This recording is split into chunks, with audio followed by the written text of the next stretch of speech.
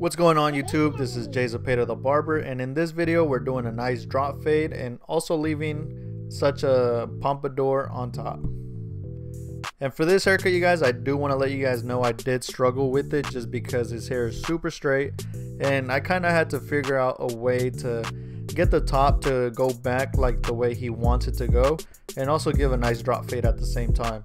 So if you guys want to see the final result, make sure you guys stick around. But here, starting with this haircut, I am going to begin to saturate his hair just because I am going to cut the top first. So getting my client's hair nice and wet will make it a whole lot easier to go ahead and cut it down with some scissors.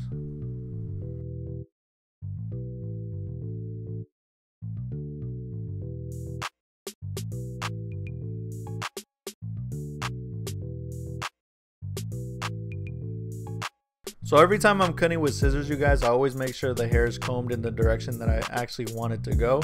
And I always like to start out in the front, in the very front. And here I'm starting off in the bangs section, and I'm basically going to be sending my guideline.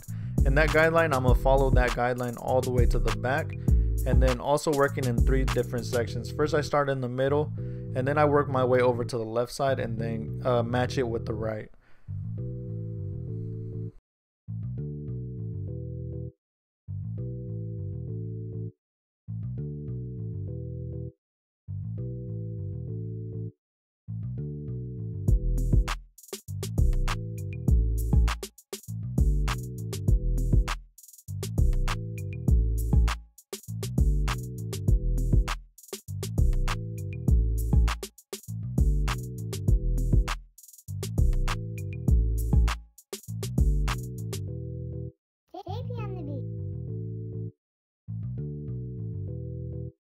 So now that I finished cutting the top, I'm going to go ahead and spray down my client's hair with more water just to make it easier to go ahead and part out his hair. And I figure since his hair is super straight, by parting it on both sides evenly will allow me to maintain all the length that's on the top and also blend off the side with the fade.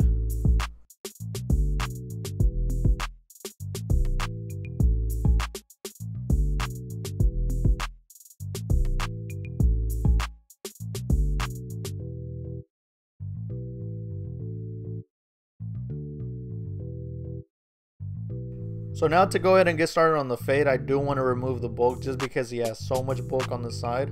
So here I am using my number 1.5 guard with the lever all the way open. And I'm going to go ahead and go about midway just to go ahead and remove all the bulk.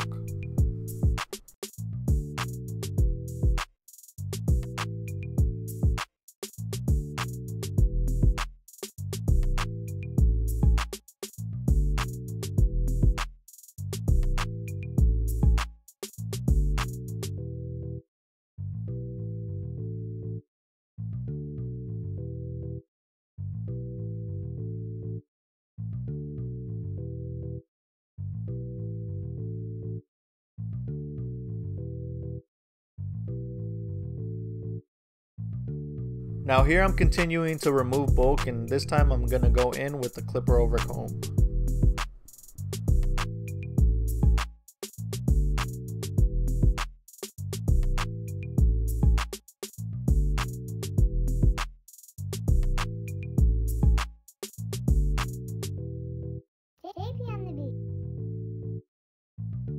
And as you guys can see, his hair isn't completely faded just yet, just because my goal at the first part was just to fully remove the bulk. So here I am going in and setting in my first guideline. I am using my Wahl cordless detailers, and going around their ear, I'm making sure that I drop it just to keep that nice drop fade shape. And when you guys are setting in your guidelines, you guys want to be as neat as possible, just so you're so that your fade isn't all over the place.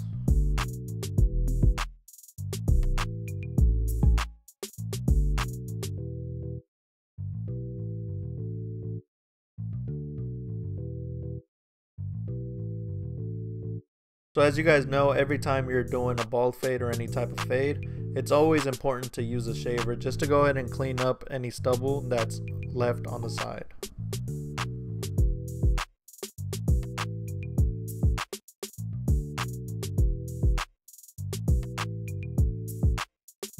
Alright, to go ahead and set in my first guideline, I have my wall cordless seniors with the lever all the way open, and I'm going to go ahead and create a guideline by going up about an inch.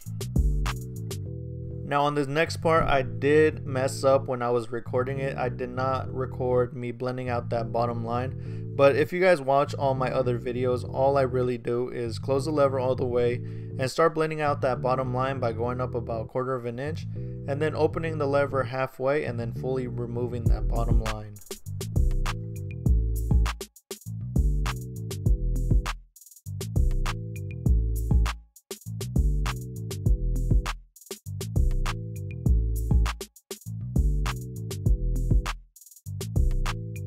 So now here, to go ahead and create a new guideline, here I have my 0 guard with the lever all the way open, and we're gonna go ahead and go up about 1/2 an inch this time with the lever all the way open.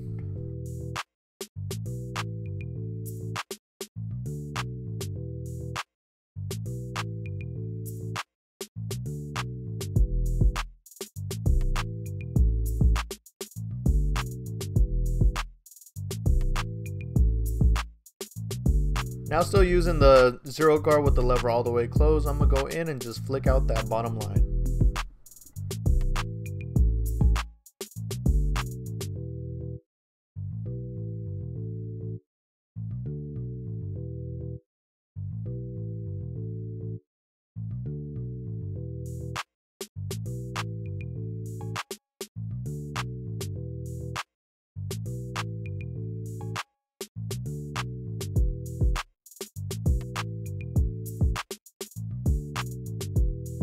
Now every time I'm doing a drop fade, I always feel like the back is a little bit tricky, so always go back to your previous step if you see any imperfections, and just go in and start playing with the lever just to go ahead and touch up some spots.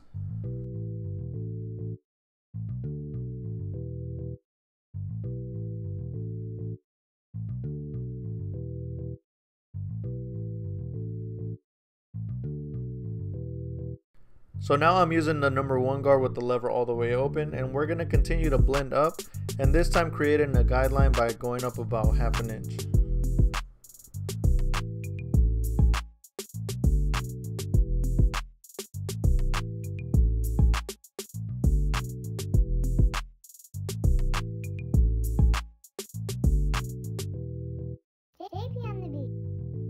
Now here I have the lever all the way closed and still going in and just flicking out that bottom line.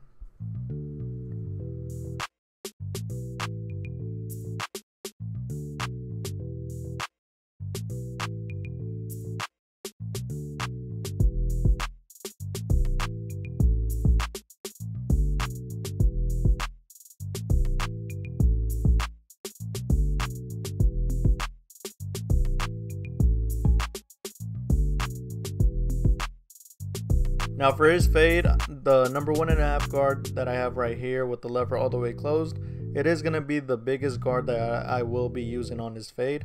And here I'm just going in, trying to scoop out to try to go ahead and blend it as much as I can with the clipper, just to get it ready for the clipper over comb.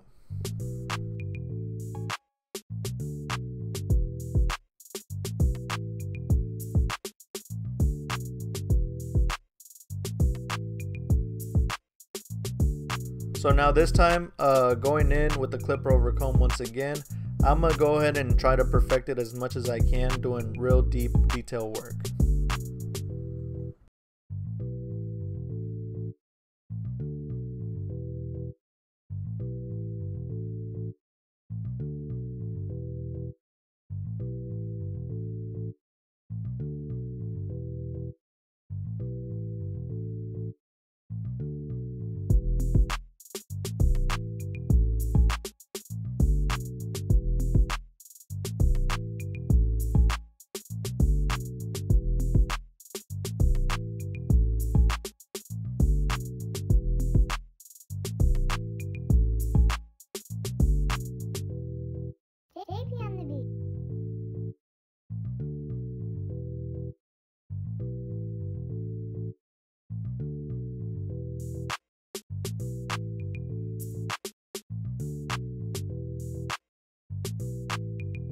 Now here I'm going back in with the number 1 guard with the lever all the way open, and I'm gonna just be scooping out just to go ahead and try to give this haircut some nice shape.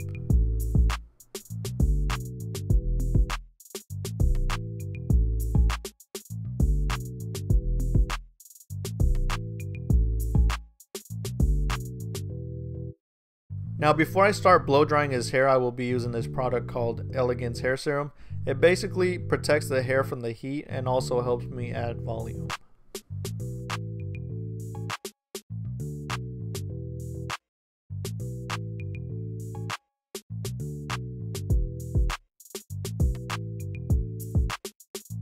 So now using a round brush and my blow dryer, I'm gonna go ahead and start to blow dry his hair and also add volume.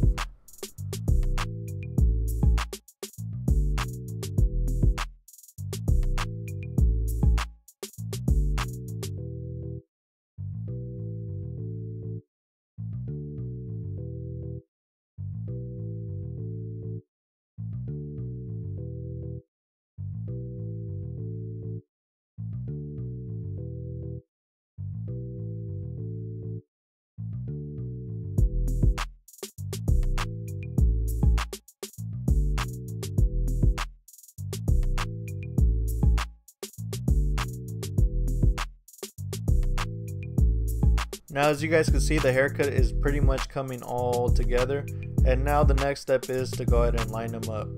And to go ahead and line them up, I always like to trim down the baby hairs that he has in the front, just to make it easier for me when I go in with the liners.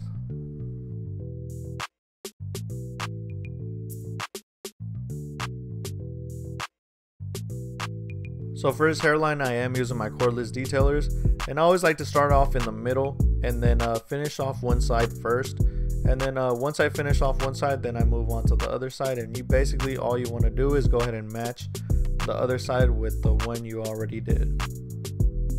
And you guys really want to take your time on the lineup, just because it really is a big part of the haircut. Because you could have an alright type of fade, but if you have a super crispy line that looks perfect, you could kind of get away with any little imperfections that you have in the fade. I'm not saying have imperfections in the fade, I'm just saying the lineup is really important, so make sure you guys take your time on the lineup.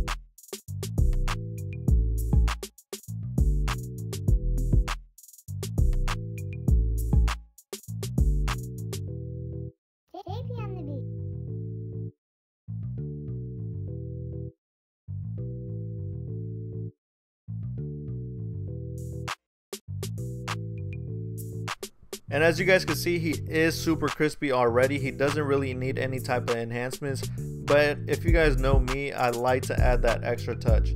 I like my clients leaving out of my chair feeling super fresh, so I think adding the airbrush a nice helps the haircut a lot and give it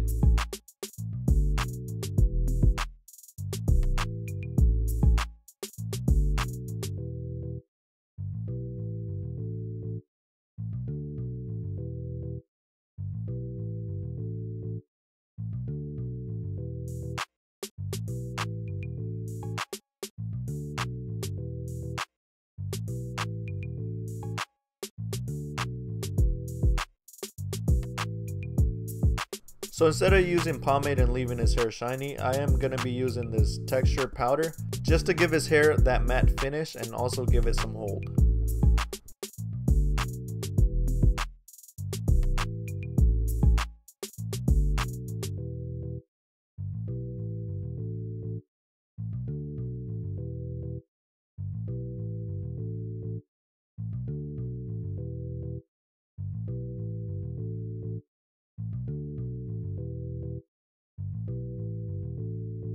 So that pretty much wraps up the haircut. His haircut looks super clean. Like his hairline is super crispy.